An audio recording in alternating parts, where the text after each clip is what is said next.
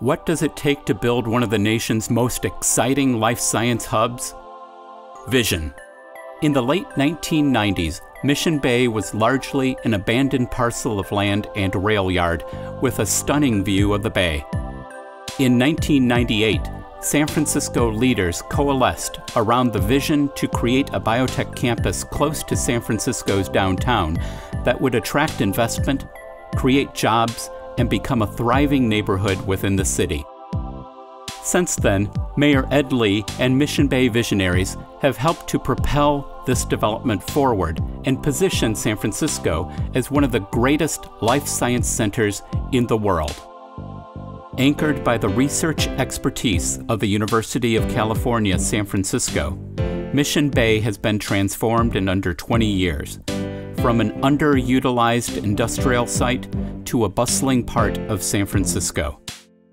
The neighborhood boasts a diverse mix of life science companies, residential condominiums, and a robust transportation system to support the residents and passionate workforce of the Mission Bay community. In that process, world-class companies have moved in, and newcomers who were incubated here have grown from dozens of employees to hundreds. Today, San Francisco is home to over 230 life science companies.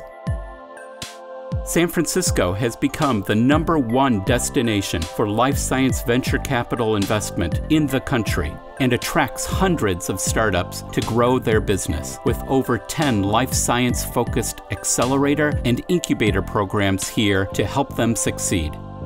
The explosion of interest in consumer health and wellness has triggered a new sense of interest in San Francisco, with digital therapeutics companies setting up shop in the downtown core, and startups focused on everything from diabetes management to the microbiome.